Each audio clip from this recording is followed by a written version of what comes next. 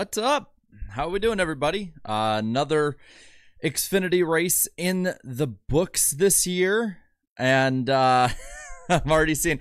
Let me know out of 10. What do you think of this race? I already see a 5 out of 10 saying need more crashes. I don't think so. I'm gonna be honest. I think that I would agree. Fight for sure. I'm cool with fights. But I'm gonna be honest. Thought it was a good race. I think that, Richmond, I think overall gets overhated. It's not the greatest track by any means. By no means is it even probably in the top 10 at the moment. But the racing itself, especially when you get on different tire strategies, gets really, really fun. And I will say, the Cup Series especially probably has the most difficulty getting that really good racing. The Xfinity Series never has had a problem with getting really good racing at Richmond. In fact, I actually kind of look forward to Richmond races for the Xfinity Series. I think that, personally, that's just where I roll on that side of it. Real quick, thank you to Steve-O for the $5 super chat, saying shout out to Bubba Pollard, who just got interviewed in the post-race show. I'm surprised they have a window for that. I thought they'd be shoehorning in. Well, they got baseball next. I'd be mad if I were a fan of either of those teams, but I don't care about either of them. But they just interviewed him, going over the window. Good for them. But he also said if there was ever a race to remove from the schedule, it's one of the Richmond races. Don't see Cup race being different. Again, I didn't think it was awful. I really didn't. I thought it was good for the most part.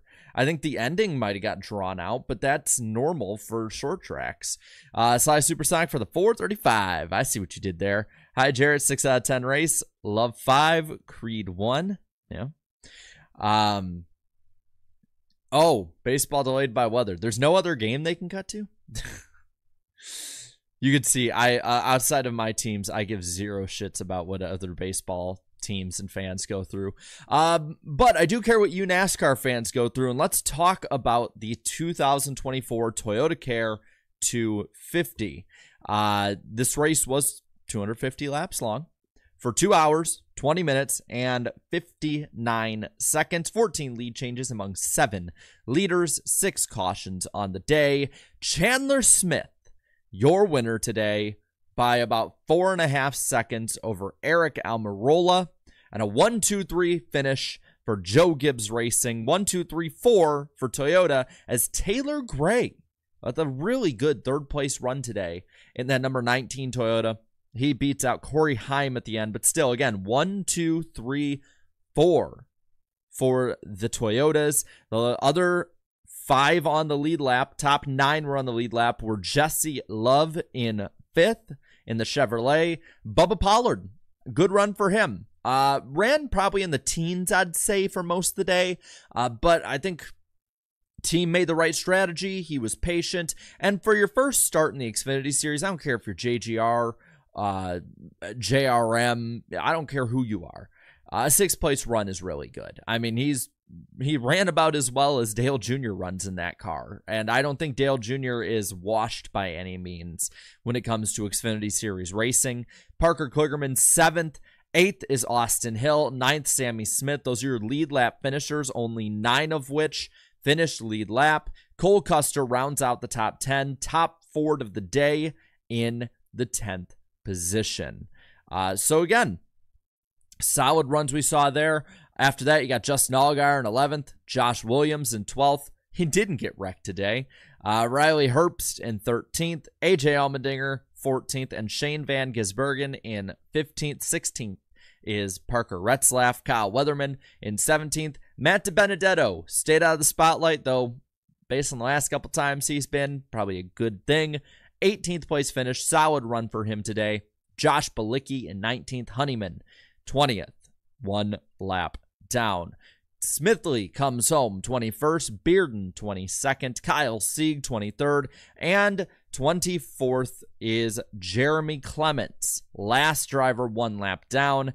After that, a couple more that are 2 laps down are Dawson Cram in 25th, Jeb Burton in 26th, Ryan Ellis 27th, and Brennan Poole, Anthony Alfredo 28th and 29th. 9th. 4 laps down for Sam Mayer. Terrible, no good season with very bad luck continues for him in a 30th position. Unfortunately, due to losing power right at the end, Hailie Deegan, 31st out of this race with a DNF. She was running in the mid-20s, but still, again, getting that seat time in. She wasn't crashed, and I think that's what matters at this point when it comes to Hailie Deegan's progression as a driver. So unfortunate end to her race. 30 laps down for Ryan Sieg in 32nd. Blaine Perkins, 69. Nice. Laps down in 33rd. And the rest of these guys, kind of a race of attrition out of this race. We'll talk about Joey Gase in a little bit. I have plenty to say about Joey Gase in the bumper throw, but he comes home 34th. Sheldon Creed comes home 35th. Patrick Emmerling, 36th. Brandon Jones, 37th. And unfortunately, Ryan Vargas will come home 38th and last. That 32 truck, just no good luck whatsoever when it comes to what happened. Or car. I mean, it's basically a truck. It runs so damn slow. But just no good luck whatsoever. And he, again, comes home in the final position, last, 38th. Again, not very good. 69th start, not very nice for Ryan Vargas. But yeah, that concludes how the field will run. I am going to roll the finishing order up top here. So there you go. Results will be up here. If I got any wrong, I know you'll let me know. I appreciate it. But let's get on into this race. Let's see what we got. First off, thank you to Napa Racing Fan 927 for the 2-hour super chat. Pollard to Iowa with the corn cob. Make it happen, JRM. Poor mayor. I agree. I agree with the mayor sentiment. Dude just can't catch a break. As for Pollard coming to Iowa, listen, if they got the ability and the funding and all that, hell yes, bring him to Iowa. I think he'd be really, really good there. Oh, there's Ryan. How's it going, man? Well, aside from the obvious, you won NASCAR, yeah, but at least it was a 69 start. I thought when I heard that, I thought it was pretty nice. But still, good to see you in the chat today, Ryan. Man, we need to get you on the show sometime soon. I'll write that down right now to make sure you do. But let's get into the race. Let's get into the race itself. Parker Retzlaff gets the pole in that 31. Start 69 and a 1 NASCAR. How emotional. I'm glad that you got a good sense of humor about it, man. I can't wait to see what you do in Europe too. Follow Ryan if you haven't already. He's going to be racing in the Euro Series this year, so that's going to be a lot of fun to watch, and we'll keep track. And again, we'll definitely have to get Ryan on the podcast to talk about it as well. So thanks for coming on in, man. I appreciate it.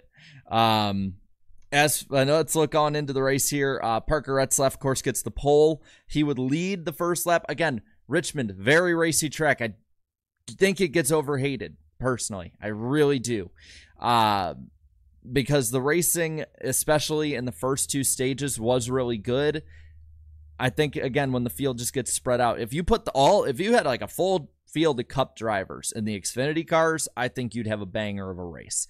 And I think if you fix the Cup cars up, you're not going to get the Richmond you had in the 2000s, but I really think that you're going to get a much better race and, I guess, perception than people give it now. Of course, that first caution did come out with Ryan's car smoking and on fire. Luckily, again, he's all right. He was in the chat here a moment ago. We restart again with Retzlaff and Allgaier up front. Custer tried 3 wide. And I'll say this, Custer had a very racy car early on, but Allgaier would nab the lead. Again, I think this is him being a veteran, being up front, being able to kind of pull those fast moves on these younger guys and more inexperienced drivers. And so he gets the lead, but then the caution comes out again. We got a spin for Brandon Jones. He has fluid coming out of his car. Sieg spins behind him and gets in the wall. Those 2 guys' day were just completely ruined by all that happened there with that. Bad luck again for Brandon Jones. There's no other way to put it. The guy might not have been running up front, but it was too early in the race to gauge whether or not he would have been up there at the end. You know, I mean, even Eric Almirola wasn't running in the top 3 until about that point. And so you really didn't get the full scope. But just, again, bad luck for the 9 car. And again, he might have run 20th all day, but we won't know because it was so early on. We go back racing on lap 57, the restart between Heim and Allgaier. And, well, it really didn't last long. Allgaier led over Almirola for a little bit until Almirola took the lead. The big story at this point was Brennan Poole, co-host of Power Hour with my buddy Eric Estep, which, by the way, NASCAR Weekly podcast on Eric's channel, so be sure to tune on into that. But Brennan Poole was the only one to take tires on that caution period. He flies up, and by the end of stage 1, he comes second only to Eric Almirola. Poole again second. Third was Heim, then Allgaier, Herbst, Mayer, Chandler Smith, Cole Custer, Taylor Gray, and Sammy Smith. I think he has maybe 2-3 more laps at least. Then he is the leader in winning that stage. He just ran out of time, got caught up in traffic. But great stage points for Brennan Poole. And looking at the final results of the race, Brennan came home 28th, but with those 9 stage points, that's the equivalent of just a straight up 19th place finish, which for that team is not bad points at all. So that's a huge boost that team needed. We go into stage 2. And at that point, we have Almirola versus Allgaier, and Almirola blasts off Jimmy Neutron style, flies out in front of the field, completely snookers Justin Allgaier, who had been rolling the top, and that's how he had been fighting for and getting the lead on a lot of those restarts. But you got somebody who has as much, if not more, experience than Allgaier and has been really, really good. Yeah, got a blast. But been racing really good in his career at Richmond. And Eric Almirola, again, just puts the moves on him and flies away. At that point, we only go maybe, I'd say, 10, 12 laps until Logan Bearden spins, brings out the yellow again at about lap 100. This time it's Almirola versus Herbst. Again, Almirola leads. Kligerman had hit the wall, but the real story on this restart that had really sort of taken off was Sheldon Creed. His car had been smoking. It smoked so much that NASCAR actually elected to park him, and that would be it for him on the day. And ending out the stage, it'd be Almirola, Mayer. Sam Mayer had been running top 5 a good part of that day. Then you got Chandler Smith. His car is starting to come on really well towards the end. Taylor Gray, Corey Heim, then Allgaier, Austin Hill, Retzlaff, Custer, and Bearden had actually come up because he had those fresher tires, having to change them after a spin. He had come up and got a top 10 of the stage. So good run through the day for him too. Again, that's something that Richmond, I think, offers that a lot of people overlook, is that when you switch up that tire strategy, when you're able to make different strategic moves, you can have really cool things and almost flip strategies and races on a dime like that. I'm not wanting to sit here and be a Richmond stan. Again, I think as a track, it's in the middle for NASCAR, but acting like this track is anywhere near a Texas Motor Speedway, or I'd even say as bad as a Phoenix, I think that's overblowing it. But we now get into the final stage, and this is where the headline comes up. So let's talk a little bit about it. Starting out in the stage, we got Almirola versus Mayer. Mayer, though, had a tire rub. He had made contact on pit road, and ultimately gets a flat, goes 4 laps down. Day is ruined from that. The big pass of the day is on lap 163. Chandler Smith passes Eric Almirola for the lead and pretty much never looks back at all. And now we get to the funniest part of the day. Before we get to that, though, be sure to like the stream up. Let's get to over 100 likes. And also, we started this stream about 80 away. We currently are 73 away from hitting 75K. So if you're new, subscribe to the channel. So maybe we can hit 75K on Easter. That'd be really fun. And I'd love to do it live with all of you. So if you like it, be sure to subscribe. And I mean, this Wednesday too, we'll be on Eric Estep's channel for the podcast, which will be a lot of fun as well. But let's talk about it. 77 to go. Joey Gase crashes. It's under commercial. We don't really see much, but all we see is this totaled car. And we're like, what the hell? Like, we were missing this again. Like, we're missing a caution. Well, at least we're side by side. At least we get to see what all's going on. Then all of a sudden, he gets out of the car with the safety crew there. And we're like, well, okay. He looks mad. He tears the bumper, the entire bumper back, just everything from the car. It's hanging off already with his bare hand, so good on him, and walks down the racetrack with it. And then all of a sudden, the 4-car of Dawson Cram comes into view, and he chucks it at him. And at first, I was thinking, one, that's hilarious. I love this. I want to see more stuff like this. But another thing I was thinking is, was he aiming at the windshield or the passenger window? Because if you don't know, the passenger window, like this, I'll just use this as an example, right?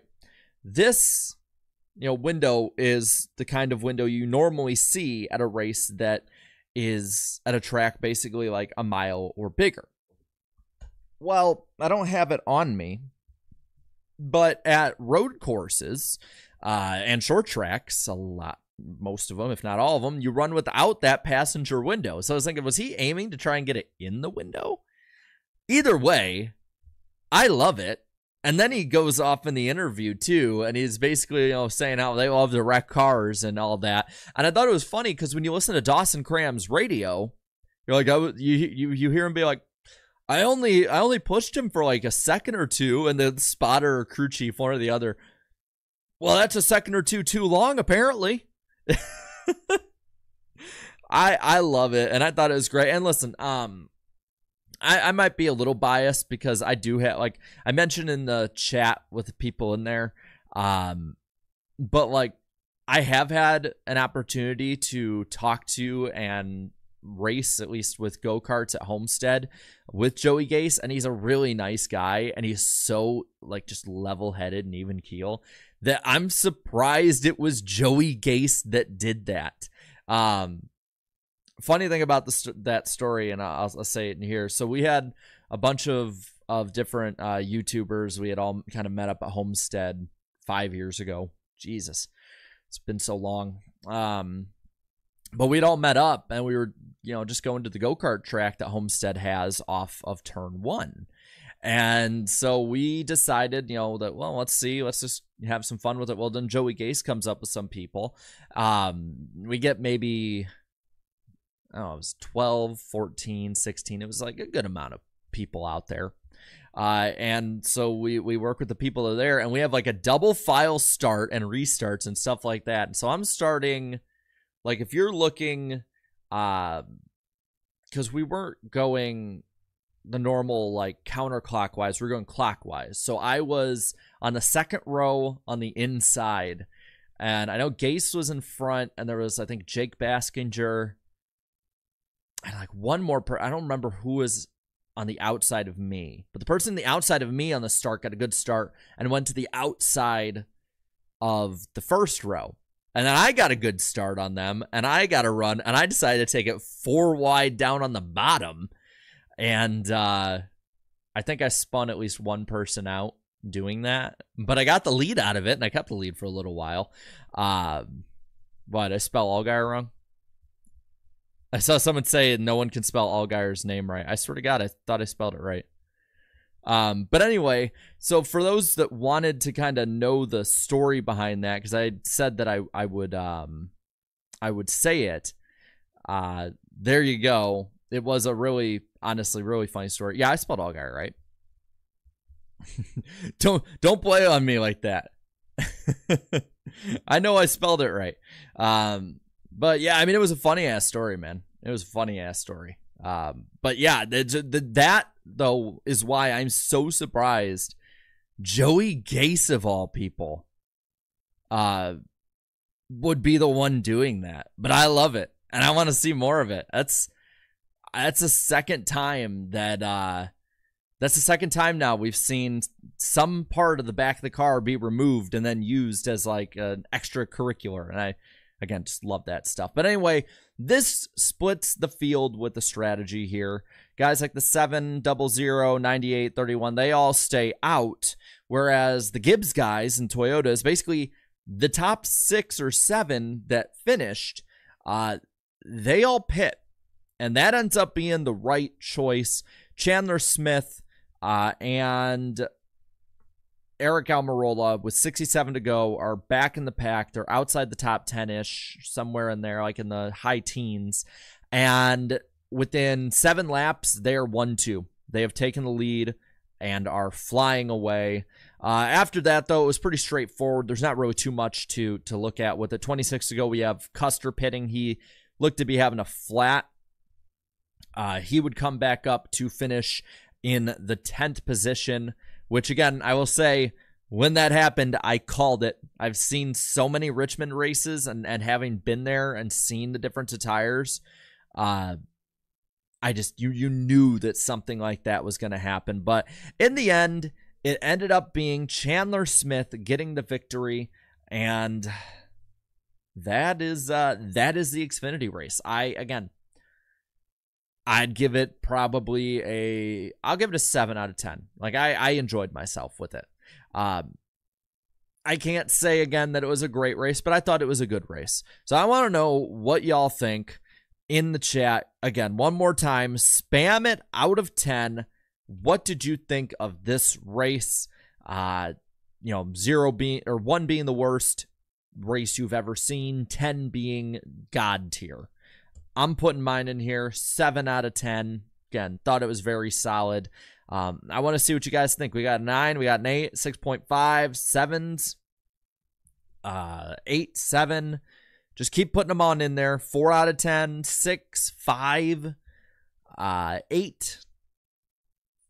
So I'd say we have a lot of people around this range, that 5, 6, 7. Most I've seen have been between 6 and 7. We got 8.5. What's up, Tyler? 5.5. Which, again, I don't think 5 out of 10 is too far out of it. 5 out of 10 is a completely plain and average race. I'm seeing. Okay, I'll extend that. It's more like a 5 to 7 is what people are saying. I think this. I will say I think this race will probably be better than tomorrow night's race. But that's about the best that I can say about the Cup short track package. And even so, I want to say it was Lucas in the chat who had basically said it was the best short track that Cup has at the moment. At least with this package, because Bristol, of course, is run with the intermediate package. I'd say that. Oh yeah, that's right. Okay. I'm looking at you guys talking about what's coming up next. And I believe, what is it? Next week is, Martinsville. Then we got Texas and then Talladega. Texas will just be plain stupid crazy. Martinsville will be good except in Cup. And then Talladega's Talladega. So. But yeah, that about covers it. I mean, I don't really know much more to say about it. Pretty straightforward, plain race. Had good moments, had fun moments. I like fights. We should have more fights. Fights are good. But I think it's going to about cover it. Y'all enjoy your Saturday. There's plenty of sunlight and daylight left today. Go have some fun with your families. When you're on your way out, be sure to like the stream. Let's get up to 100 likes by the end. And I guess subscribe if you're new. Let's see if we get 75K as well. But I will see y'all tomorrow. So until then, have a good night, everybody. Later.